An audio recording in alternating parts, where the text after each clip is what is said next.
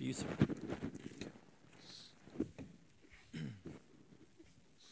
Hello. Thank you for having us. So I just start by telling you the format that we're going to have today. Alexey's going to sit in this chair. I'm going to sit in this chair. And I'm going to ask Alexey questions. He's going to ask me questions. And hopefully I'll ask him some questions that he doesn't like me to ask him, so we'll get some interesting answers. So my first question is, Alexey, in 1984, how did you come up with Tetris? Well, it was in 1984, and I was a researcher and programmer in Computer Center of Academy of Science of USSR. It was still USSR. And I did a lot of programming and research in computer science, but really my heart was in puzzles and riddles and all this funny stuff out of mathematics. So in my spare time, I tried to put together some games for the computer, and Tetris was one of them. I always enjoyed the very well-known puzzle called Pentamina. It's a box with different shapes made out of 5 squares. So that's about all you could do out of 5 squares, which is on the screen. It's 12 different shapes. And it's a wonderful set for puzzles. You take it, you rearrange it, you put some kind of beautiful shapes out of it. But when you try to put it back in the box, you're going to spend a good hour probably for that. It's really complicated puzzle. So I admired this puzzle for all my childhood and all my life. And once I decided that it would be a very good set to put together two-player board game on computer. And I start programming it, and you know, that time, the procedures, all the procedures the programmer must do himself. It was no any libraries or anything like that at that time. So when I put those routines to arrange the stuff on the screen, and I saw how the pieces are rotated there, it was very funny to watch. And that was the moment when I think that the real-time game with those pieces would be something interesting to try. That's how it started. So, and what did you think when you saw the Tetris first time? When was it? So it was here in Las Vegas at the Consumer Electronics Show in 1988, and I had a publishing company in Japan at the time. And I was looking for games to bring back to Japan. So I would go from machine to machine, play the games a little bit, and then try to talk with the publishers of those games. And when I first stopped at Tetris, I looked at it. It looked too simple. But I'm a puzzler myself, so I said, well, you know, let me give it a try. So I went and I played. And the next time I had a break between meetings, I found myself standing in line again. And then I found myself standing in line again. And by about the 4th time that I stood in line waiting to play this game, I realized that I was hooked. And it's very hard to get hooked on a game at a game show, because generally it takes too long to get hooked to a game. And I was hooked. So there was something about it. And so that's when I started negotiating. And that's how my first look at Tetris. So in the first prototype of Tetris, was there anything that you didn't like and changed? Well, you know, no. I was very lucky to find very appropriate kind of features for all the mechanics. I like the pieces, I like the size of the board. I still like it. 20 by 10 is kind of perfect for this stuff. I was really scared to do something with the scoring system. I was really scared to overcomplicate it. So the further changes were very useful for it. So what we did for for Game Boy version was double, triple, and Tetris was really an important step in the game. But since the concept of the game didn't change too much, we add some other little stuff in the game, which is little but important. But the main mechanics is still there. Yeah, so. And do you remember when you first get to Electron-Arc Technica? And that's funny. I'm curious, would you do it again today if you could? Okay, so I have to explain what Electron-Arc Technica actually is. You know, when I licensed Tetris from Spectrum Holobyte for PC, there was a whole long chain of companies in the copyright notice. And so it went from Academy Soft, which is the Academy of Science, to Electron-Arc Technica, which is still, it's a trade organization in Moscow. And from there, it went to Andromeda, which was a Hungarian company. From there, it went to Mirrorsoft, which is a UK company. And from Mirrorsoft, it went to Spectrum Holobyte. And from Spectrum Holobyte, a US company, it went to me in Japan. And so Electron-Arc Technica was in that copyright notice. And so I tracked them down in Moscow. I had an interpreter. I hired an interpreter, and I tracked down the building. And I said, let's go. And she said, no. I said, what do you mean, no? She says, you can't go in there. And I said, what do you mean I can't go in there?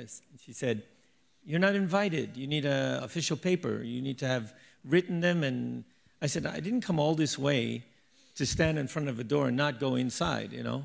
So I said, I'm going in. Are you coming with me? And she said, no, I'm not.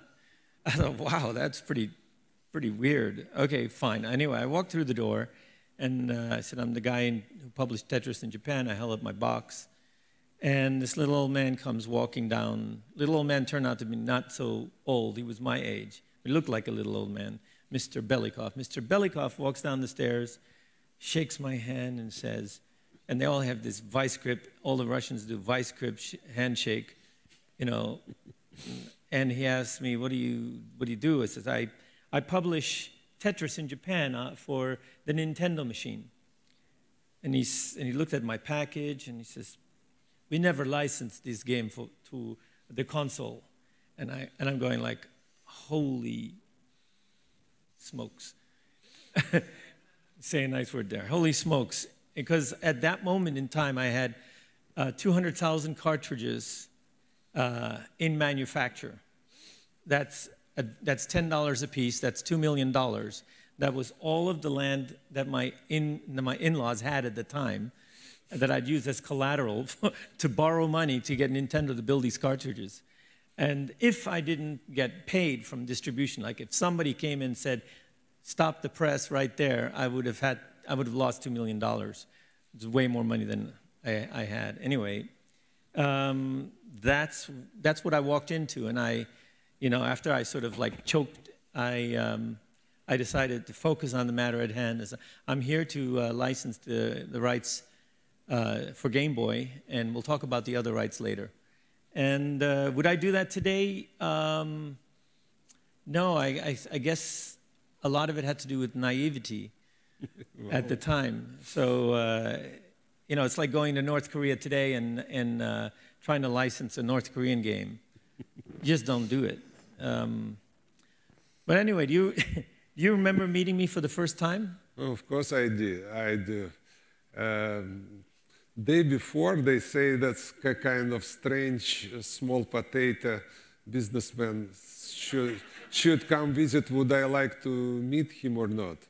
I said, yes, well, I do. So I try to cooperate with Electron-Arc Technica at that time, and we kind of work together, try to put all this publishing kind of together. And when I saw you, the first impression was kind of inspired by this kind of introduction. I see young Asian guy who was very scared and whatever. So I did think that something serious coming. I think it's just a polite small talks or kind of attempt to grab some piece of property or whatever. But when you start talking, I realized that first time I met the real game designer because the knowledge of the stuff and the passion for the game is something you can't hide. So we start like each other right away, being surrounded with all these bureaucrats. And was it hard? Was it hard to get all these rights for Tetris that time? Was it? It was the biggest deal that I had ever done till that time, or it was going to be the biggest deal, and I was doing it under duress because I knew that that I would be dead meat if I'd lost my in-laws their property. I spent a week or 10 days. After being there for like 2 days, they asked me, when are you coming back? I said, what do you mean? He says, well, we'd like to have time to think over your offer. I said, no, I'm not coming back. Either I leave here with the rights or I leave here without the rights, but I'm not coming back. I don't have that kind of time.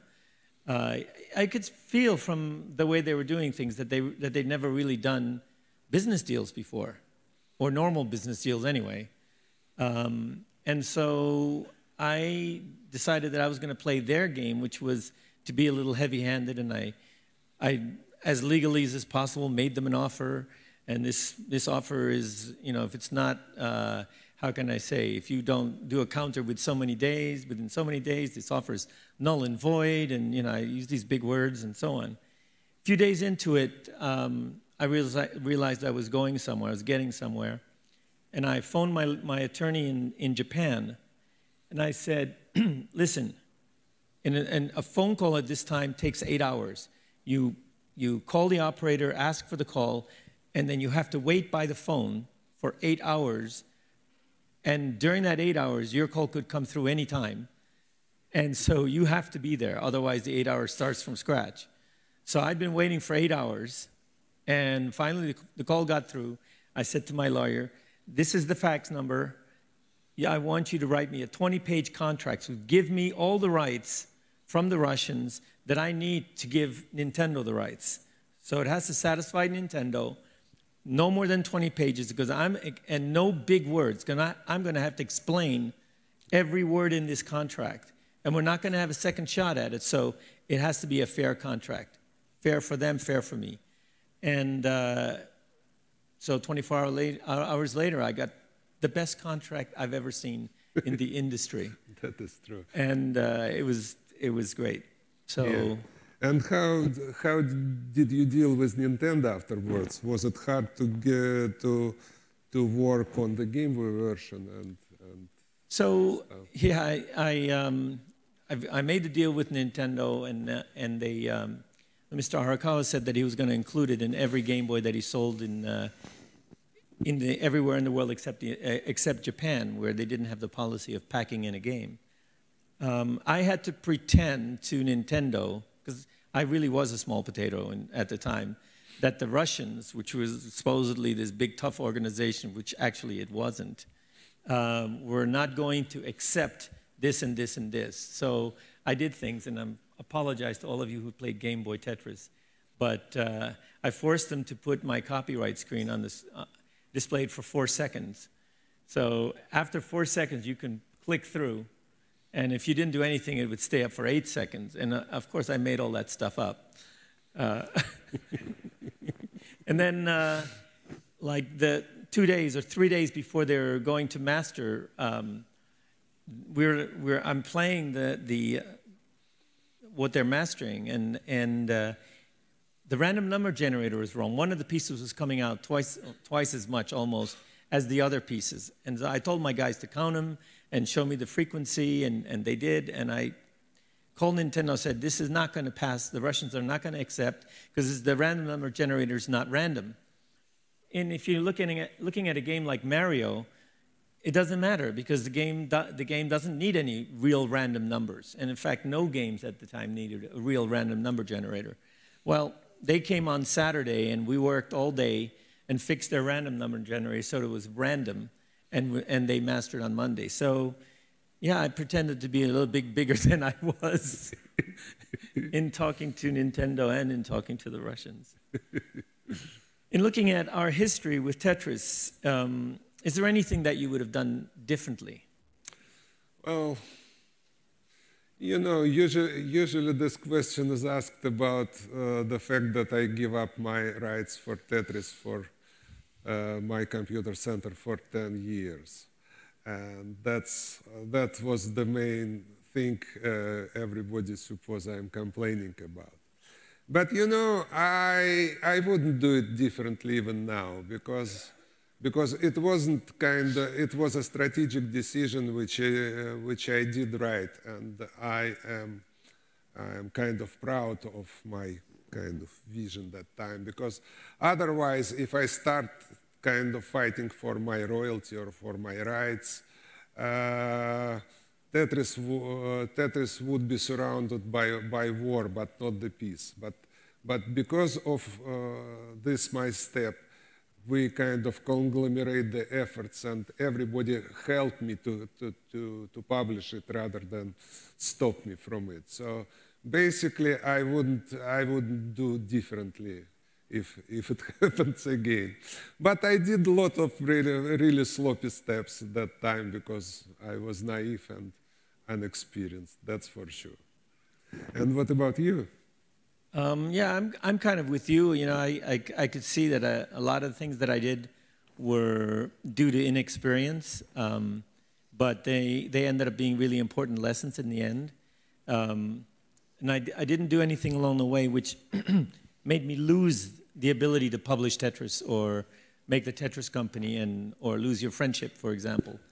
So I think that, you know, just by keeping it simple and saying, well, look, the most important relationship in the whole Tetris business is the relationship between me and Alexey. And it has been since the very beginning. He's the guy who made the game, and I'm the guy who helped to make money out of it. So that's a real good combination, and we don't like step on each other's feet, not that often and not that hard. So I wouldn't change anything. Yeah. I think that I'm with you on this point, that the business, the friendly business relationship was the key moment in the history of Tetris as a product and as a game, as a part of culture. Look at me, I don't have a beard yet. And do you think it's still important now? What, the friendship? Yeah. Yeah, absolutely. It's the most important thing.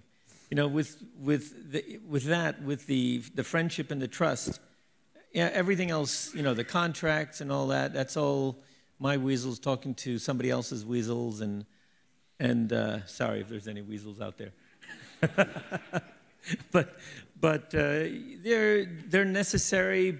But at the end of the day, it's a handshake. It's a look in the eye. It's just a much simpler relationship. And I don't know where we are in the business today, whether that still works or not. But it sure worked for us.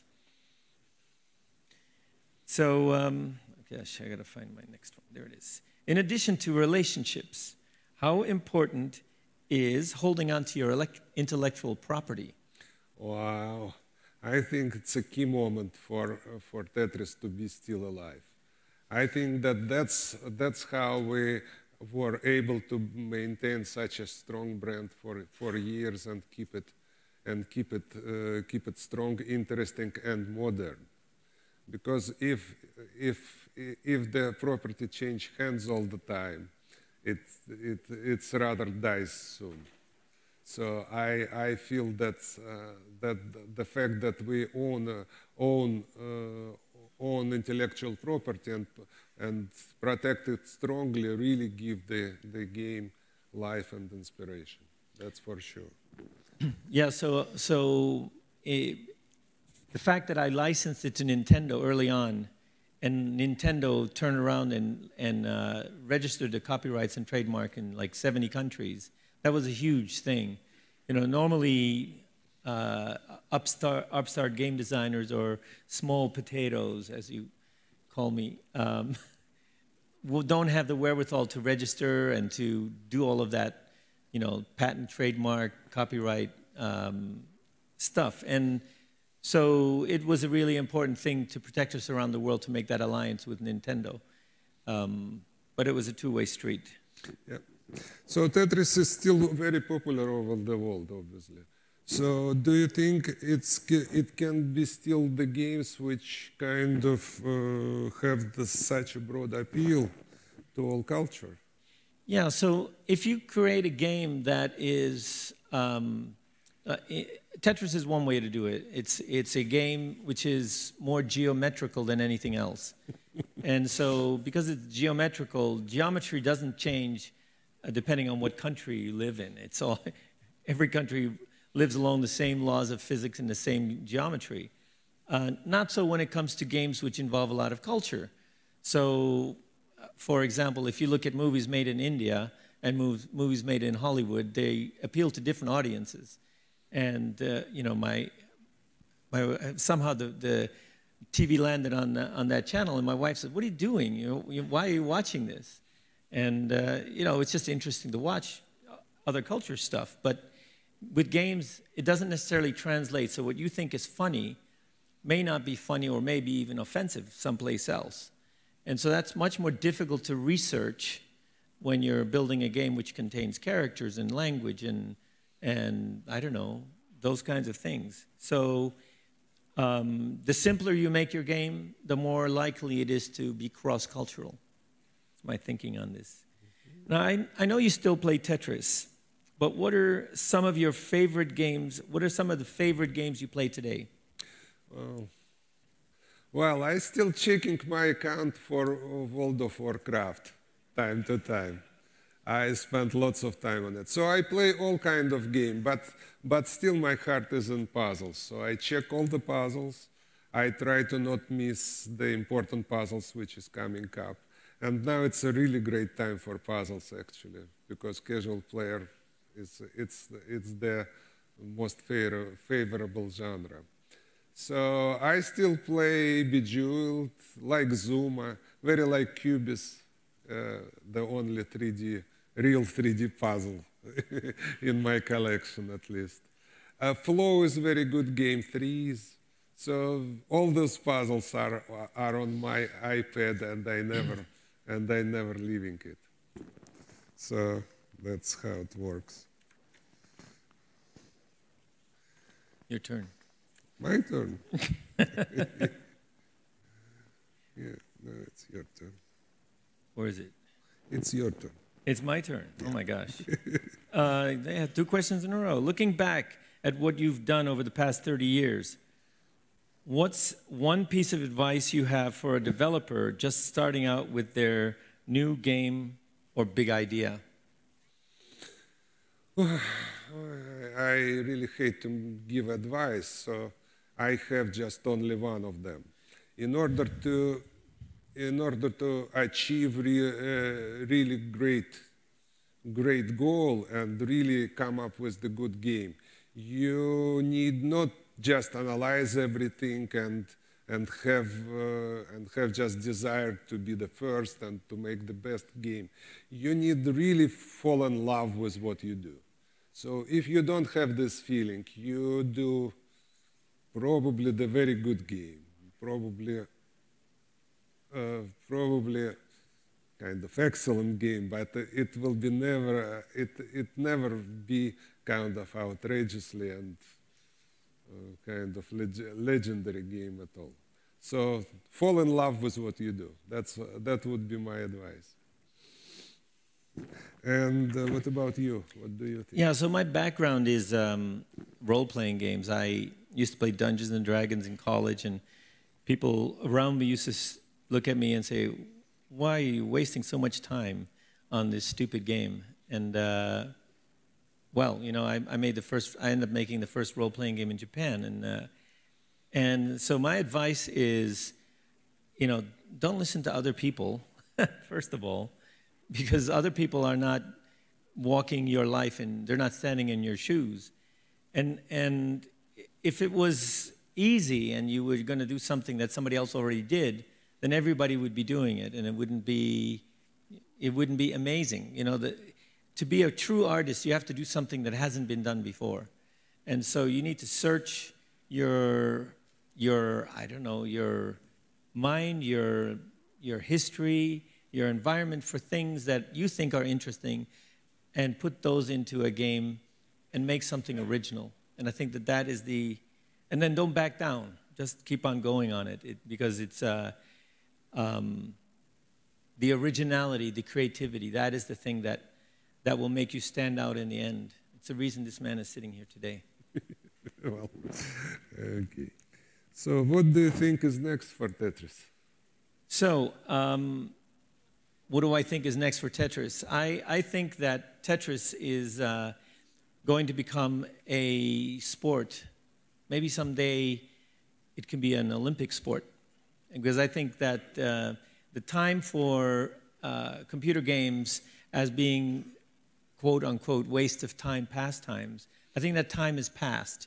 And we need to think seriously. If you go back to 100 years ago, what did people do? They played sports because they needed to prepare themselves for a lifetime of physical activity. But today, when we play computer games, what are we preparing ourselves for? We're preparing ourselves for a future in which most of what we do is going to be inside of virtual worlds. And so the practice of playing computer games, which all happen in virtual worlds, I think is exactly what our children need to prepare themselves for that lifetime of virtual labor. So I think that Tetris will become a sport, and I think hopefully it'll be in the Olympics. We have some wood somewhere. So I have one last question for you that isn't in the script, because we're out of questions. And so my question to you is, did anyone ever threaten you to put you in jail if you didn't sign a paper?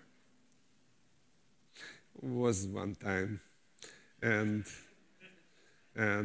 I tried to retain a very small piece of Tetris rights for myself.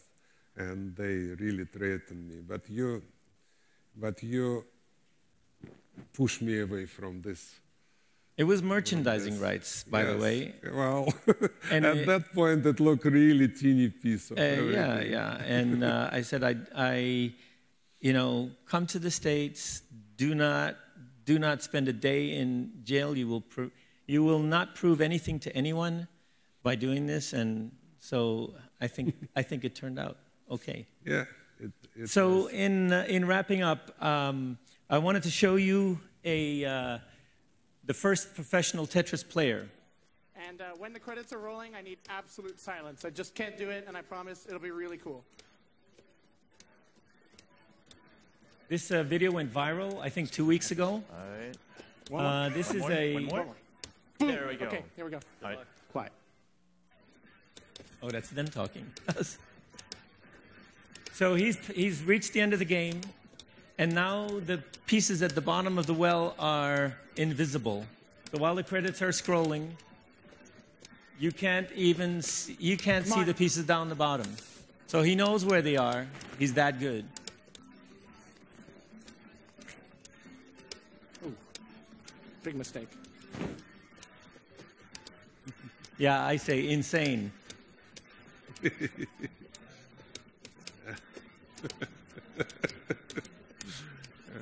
That's the future sport.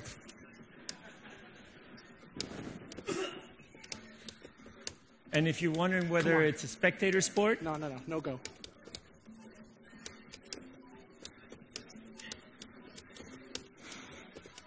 Well, yes! Here's the answer.